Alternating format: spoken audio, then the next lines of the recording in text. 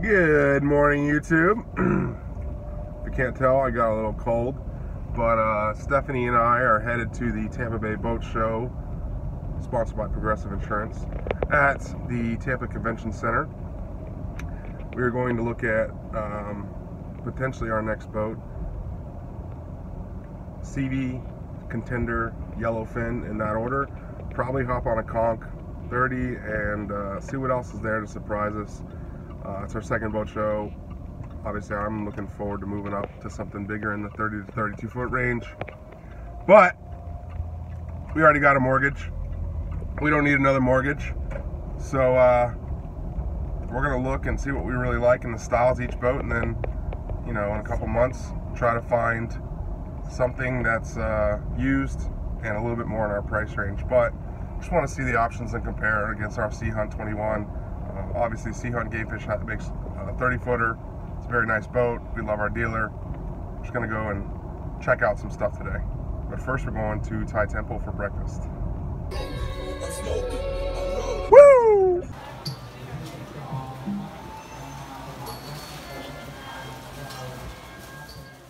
As I mentioned, I really wanted to check out SeaVee's lineup. This is the 322Z. A little bit out of my price range, north of 300,000, so we jumped on the 29 next to it. Still both awesome boats. This one was busy with people all day long. Here we are, twin 300 Mercs on the back of the SeaVee 29. A lot of room in this boat. Comes with a frigid cooler, dual screens, 12-inch screens. These are Garmin's. I'm more of a Simrad guy, but I'm sure I could easily get used to Garmin's. Flip up seat, put your phone, wallet, keys, whatnot. Plenty of rod storage with the Key West T-top and huge fish boxes up front.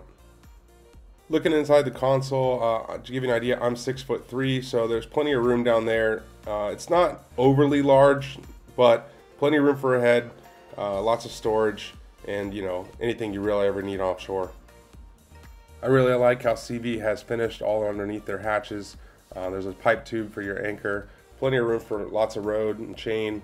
Access to the front as well. Like I said, fish box is huge. This is my friend's son Caleb. Plenty of room up here. The 29 has a nice tackle station right above your slide out rigid cooler. Like I said, plenty of electronics, of course, JL audio. They always go top of the line. Plenty of rod holders.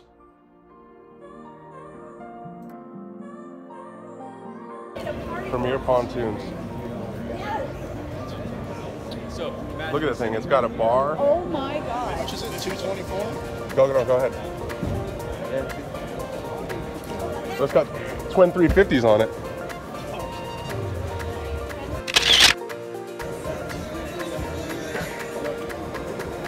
That is some serious horsepower.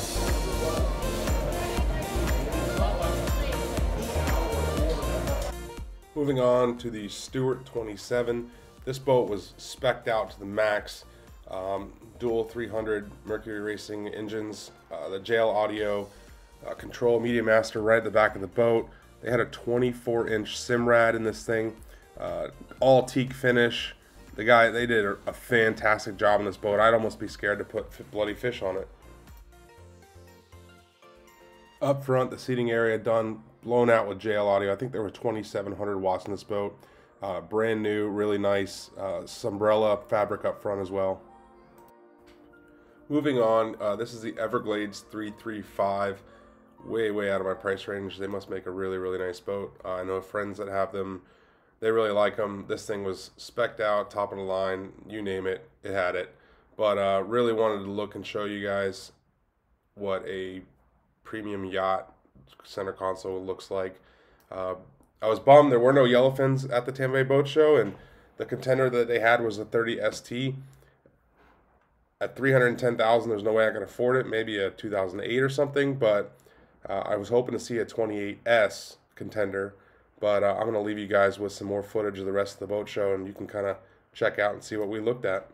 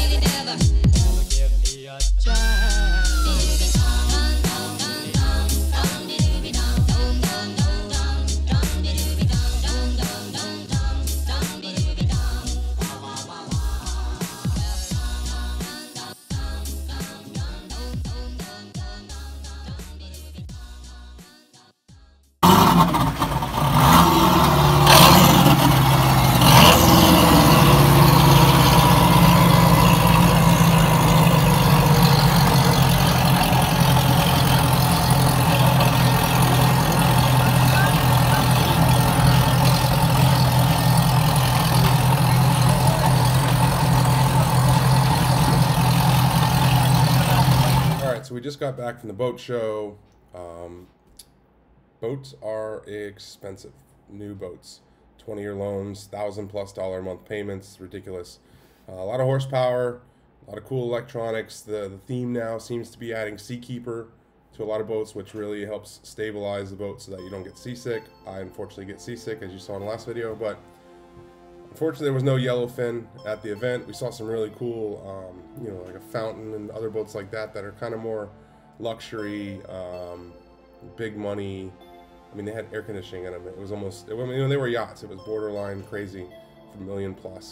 But we had a good time, so take a look and let me know what you think.